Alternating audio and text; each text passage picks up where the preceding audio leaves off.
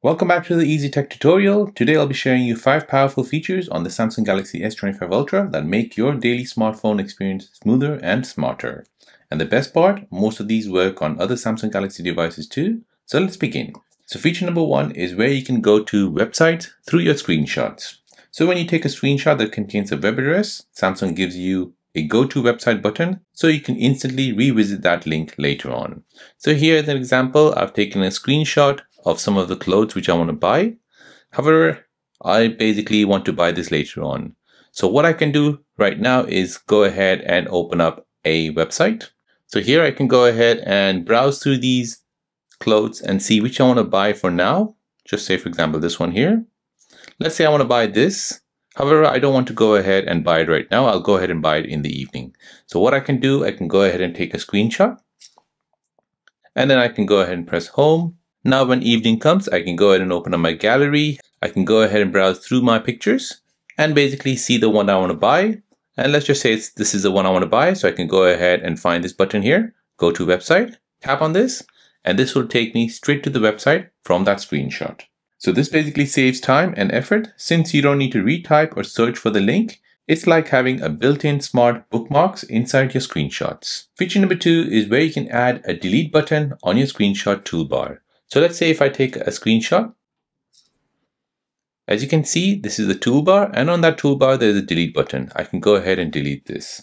So after capturing a screenshot, Samsung shows you a toolbar at the bottom. You can customize it to include a delete button, so you can instantly discard unwanted screenshots.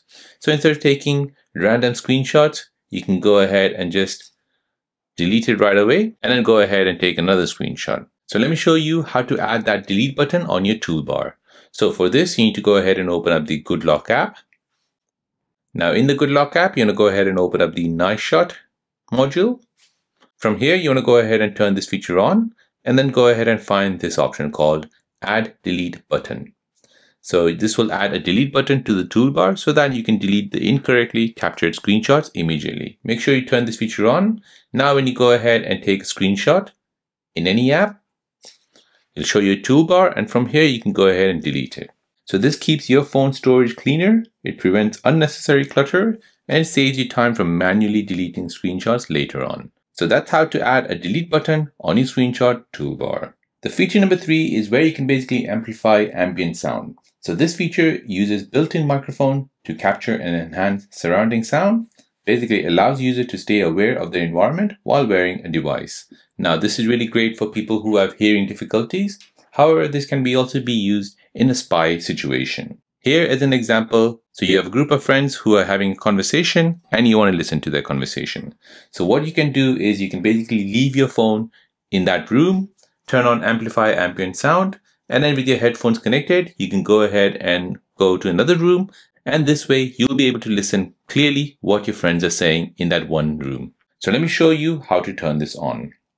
So here we'll go ahead and open up settings, scroll down until you find accessibility. Now find hearing enhancements. Now from here you want to go ahead and find amplify ambient sound. Tap on this and make sure you turn this feature on. So this will amplify the world around you, so you will hear distant sound clearly, and you put the focus on conversation when you're somewhere noisy. So to use this feature, you need to connect your headphones. So here we'll go ahead and turn on the amplify sound shortcut. We'll go ahead and add an accessibility button here at the bottom right. Now go ahead and connect your headphones and then go ahead and turn on the feature by tapping on the accessibility button. Now when you go ahead and place the phone in a room and you go away with your headphones connected, you'll be able to listen all the sound coming from that room. So this provides a greater safety and convenience, especially when walking outdoors, commuting, or having conversation without removing the device. So that is how to amplify ambient sound on your Samsung Galaxy device. Now feature number 4 is where you can edit your lock screen by long pressing. So instead of navigating deep into settings, you can simply long press your lock screen and quickly edit it. This way you can basically change the clock style, widgets, and adjust the layout. So here in the example, I'll go ahead and lock my screen. I'll go ahead and wake it up. Now here as an example, I want to go ahead and edit this clock. So if I want to go ahead and edit it, I can go ahead and long press on it. However, this won't let me edit anything on the lock screen. I need to go ahead and unlock it, go into my settings, go to wallpaper and style, tap on the lock screen, and then go ahead and edit it this way. So let me show you how you can basically turn on a setting which basically allows you to edit the lock screen by long pressing on it. So here we'll go ahead and open up settings. We'll go ahead and scroll down and find lock screen and AOD. From here, you want to go ahead and find this setting, touch and hold to edit. So go ahead and turn this feature on. Now press home. Now go ahead and lock the screen. Now when you go ahead and wake it up and go ahead and try to edit it, this will now ask you for a PIN number or your fingerprint, and then you'll be able to edit it. So as an example here, before heading out for a jog, you can long press on your lock screen and add a step counter and music control so that they're ready at a glance. So this is fast, convenient, and it gives you more control over personalization. Your lock screen becomes both stylish and functional with just a couple of taps. So that's how to edit your lock screen by long pressing on it.